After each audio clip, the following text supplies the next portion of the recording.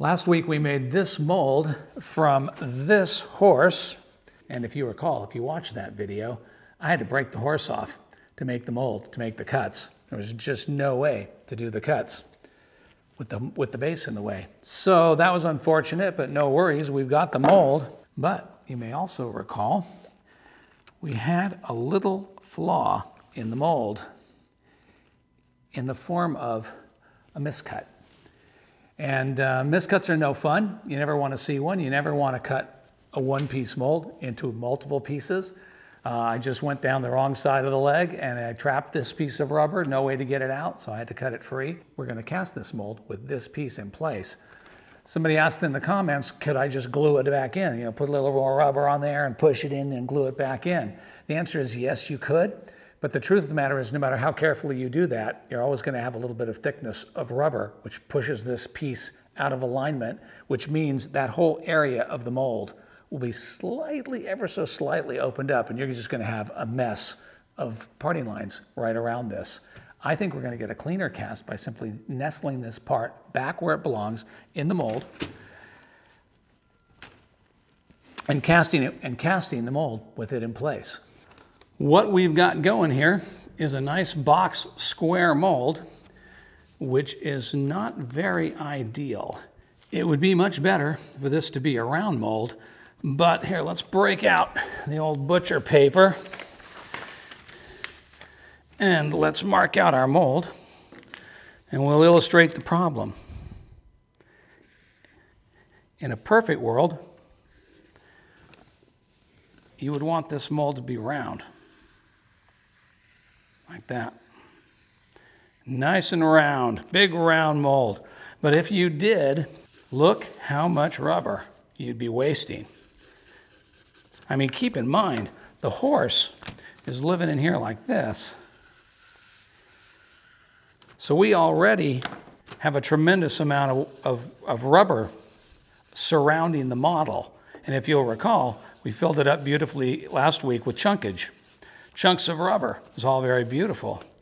But there's a reason that you use a round mold instead of a square mold.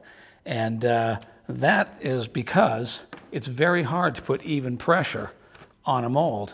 A round mold puts even pressure from every direction, all the way around.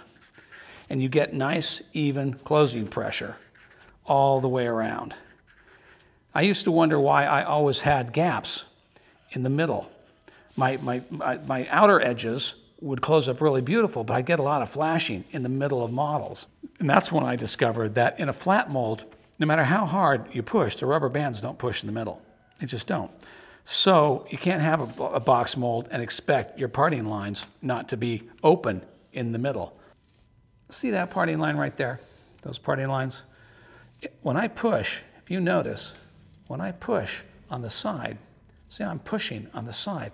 Notice how they're not closing up? They don't close up. And that's because that parting line is at such a steep angle to the direction of the pull that it just won't close.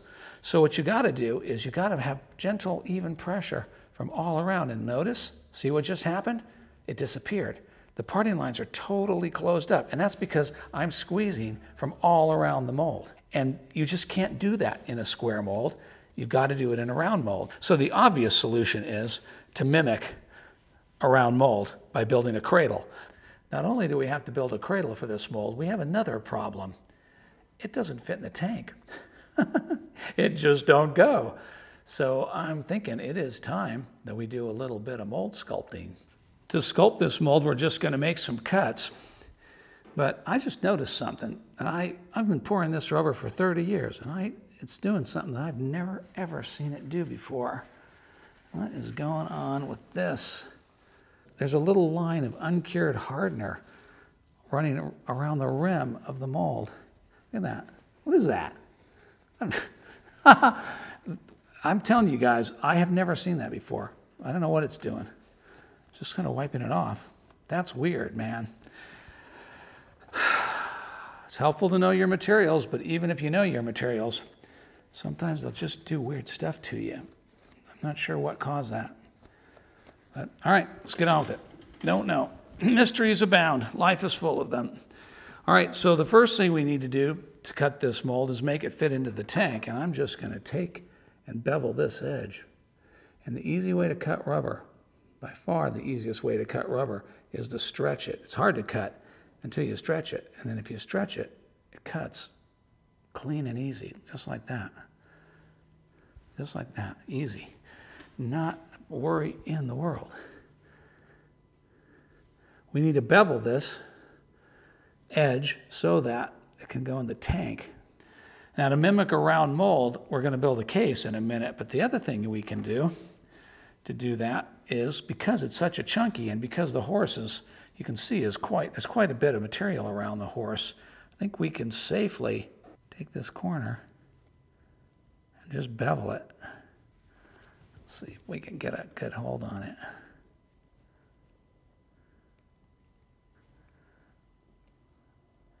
Now you can see I'm kind of doing not a clean job of it very much, but it doesn't really matter because all the jaggies will do is kind of help hold the rubber bands in place.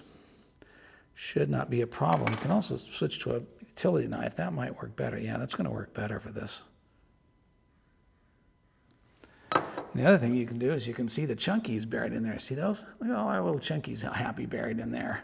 So that is going to make that rounder.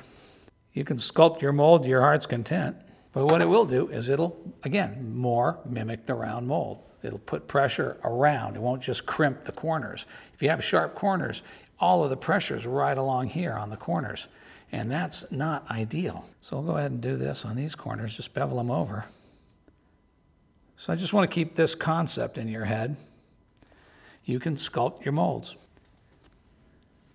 I got this thing sculpted up, and it's possibly the most Barney Rubble looking thing I've ever sculpted. It's from the Betty and Barney Rubble School of Mold Making. But guess what? It fits into the tank. Slides right in, just barely. And I went ahead and I built a couple of little, well, these are cradle parts. It's not a full cradle, just a partial cradle, but they'll work. And you may be wondering, why are they so rough? Across here, good question. It's to hold the rubber bands better. So let's get these things in place and work like a champ. Boy, that's already, I mean, that is already really closing up nice. Holy moly.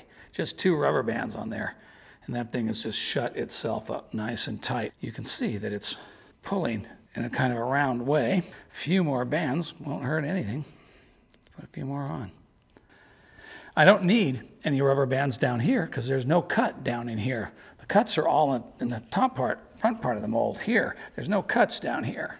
I think that's it. Look at that. Let me see if I can get this pretty on this side. Make sure that it's all even. You know what I love? I love even, gentle pressure from many sides as possible. You look down in there, that's just beautifully closed up. It's just gonna work just fine. And go all the way around. Make sure, pull it into place. Oh yeah, nice. All right, let's mix some resin and make our first casting. I filled the mold through the back legs, and that poured out just fine, but I trapped one of the 4 legs, meaning I didn't fill it all the way, and I blocked the entrance to the rest of the leg. So as you see me doing it here, I'm trickling the resin down through the vent at the tip of that hoof and filling the rest of the cavity that way. And it actually worked out really well to do it. So then all that was left was to fill the base, and the casting was ready to go. And by the way, I put each successive casting into the pressure pot. So it actually went in and out of the pressure pot 4 times. The horse came out of the mold just fine. It was very clean and had very, very light parting lines. Here you can see the little chunky that's trapped between the tail and the legs as just from making that bad cut. But it did its job perfectly, and I got almost no parting lines around it in that area, so very little cleanup. I was pleased with that. It's a new day, and it's cold. It's early in the morning, and we're going to try to pour this in simpler than we poured the first one. Now we have one big advantage. We know how much this weighs, 230 grams. And so let's go measure out 230 grams of resin and pour this mold. because it's so cold, I'd like to pour it in a single shot. See if it works. All right, let's stir this up. And this is an experiment. See if we can get it. I'm gonna pour it quickly.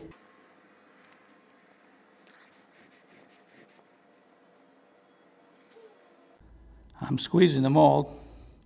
I think I've got the horse filled now. And I think we have pulled it off. Yeah, look at that, filled. Now I'm squeezing the mold and shaking and vibrating. That's to see if I can shake any other bubbles loose. Of course, we're gonna pressure pot it.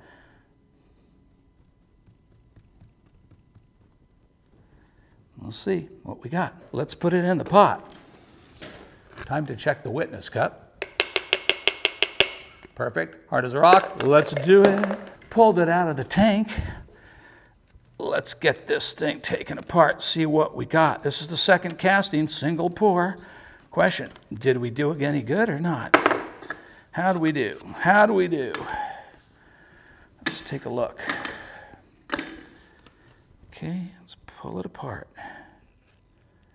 Tail cast good, just looking at the tail. Okay, that's a good start. It's a beginning. It's a beginning.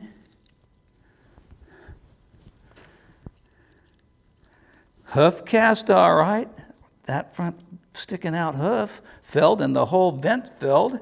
That's a good start. Ooh. Now we got one interesting area. I'll show you in a minute. Pop that out. Look at that. Look at that. Very cool. Nice. So far, so good. Let's check it out. All right. Same deal as before. We have the little locked-in part, but as you can see, it's doing its job. No problems. Thing's doing its job, casting that little inner part. Now, some of you are going to get the idea that I'm full of it, and I tell you not to do this, not to cut these into pieces, but I want to tell you, this doesn't have to be here. If I had cut it in here, if I had cut it in the right place, this would not be trapped in here, it would be in here, and I wouldn't have these horrible difficulties. With each and every casting, I've got to coax this little part out of here. And it's rubber, it comes out, I get it out, no problem. One extra step, a little more time. All right, enough of that. Let's talk, let me put this for safekeeping back in its mold, and let's see what we did. Boy, okay, so right away, I see that this elbow is a problem area. It tends to want to catch a bubble there, so that would have been a good place for a second vent. The parting line, however, is over here, so I probably would have had to cross it. But anyway, I would put a vent there. This is a very easy fix, not going to cause us a lot of problems. Interestingly, I caught a bubble. You can see that very well. I caught a bubble in the belly right there. Can you see that from that camera? Right in there, I caught a bubble. Pretty wicked bubble. Again, easy to fix. You always want your bubbles where they're easy to fix. You don't want bubbles right in the middle of the face. Speaking of which, no bubbles in the face this time. Cast perfectly, ears cast perfectly, face looks fine. So I'm seeing two bubbles, both in places that I can live with. That's the idea, you know. Perfection is the enemy of excellent. Perfection is the enemy of good. Most of the time you're not going to get perfect castings, but if you get good castings that are reasonably easy to clean, meanwhile, the parting lines are just super minimal, just the way exactly the way you want to see them. You're always going to have parting lines. You just don't want big, massive, honking, horrible parting lines you're going to spend hours cleaning up. I'm going to send one casting to Chris that's pretty much cleaned up. I did not patch the bubbles. I'm going to let him do that. And I'm going to send him one that needs to be cleaned so he can see what he'll get out of the mold and more or less what he'll wind up with. Hey, if you like this video, hit that like button. It really helps the channel. I hope you got something out of this video, and I will see you next week.